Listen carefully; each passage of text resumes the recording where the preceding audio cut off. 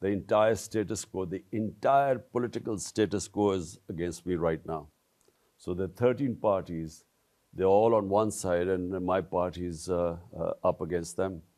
And they're petrified because the reason why this assassination attempt was because they got scared of the popularity of our party.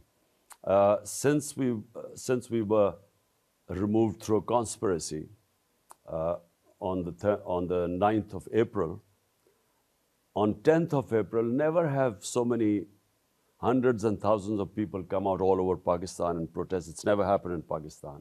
So they got rattled by that.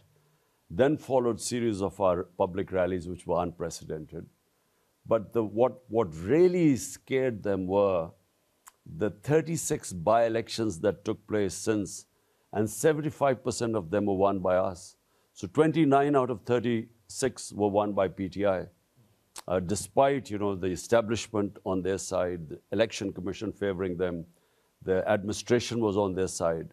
So that's what has really rattled them. If you look at any survey in Pakistan right now, all the parties put together cannot compete with us.